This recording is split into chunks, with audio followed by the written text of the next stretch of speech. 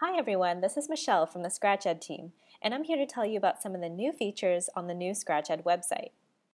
The first thing you'll see on the home page is that we've added a new top portion that gives an introduction to what is Scratch, as well as some links to different areas on the Scratch.ed website. On the right-hand area, there's also an overview video of Scratch, and the new stories, resources, and discussions below. If you are signed in, you'll see this, which features an event and a resource in the top portion. One of the main features of the new site is the redesign of the resources section. When you go to the resources page, one of the first things that you'll notice is the featured resource at the top. You can also see previously featured resources on the right-hand side. Further down on the page is the new Pathways feature.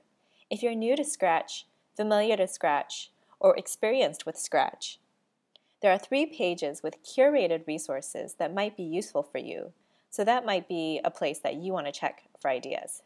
To start searching resources, you can click on a search term below, or you can click on the Explore Resources on the top.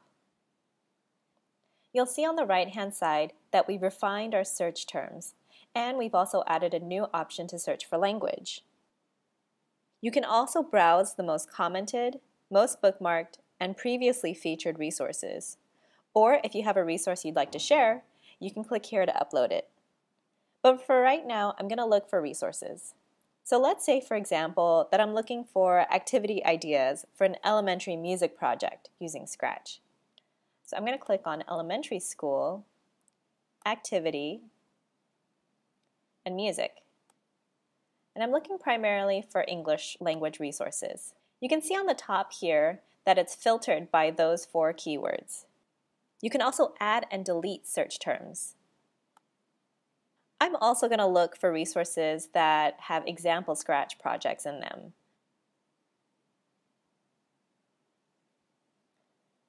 So in this resource, there's some sample Scratch projects that have been uploaded, as well as some handouts. Perfect! The next new feature that I'm going to show you is in the Members section. Now you can filter by members' interests, by curricular area, education level, and language, and that way you can find other educators that have similar interests to you. Since I want other educators to be able to connect with me, I'm going to go to My Profile, click on Edit, and Member. When you scroll down, you'll see that there's a new area with vocabularies for you to click on what curricular areas you're interested in. My primary language is English, and I'm going to click on the education levels that I work with and are interested in. I'm interested in after-school programs, so I'm going to click on Other. Save that, and now other educators will be able to find me, and they can contact me by leaving a comment on my profile. The Events page is another new feature that we're really excited about. You can click on the Events tab to see all the events that the Scratch.ed team offers, from introductory workshops to Scratch Educator meetups, online webinars, our annual Scratch Day, and our biennial Scratch Conference. You can click on the blue links to register for an event or find out more information.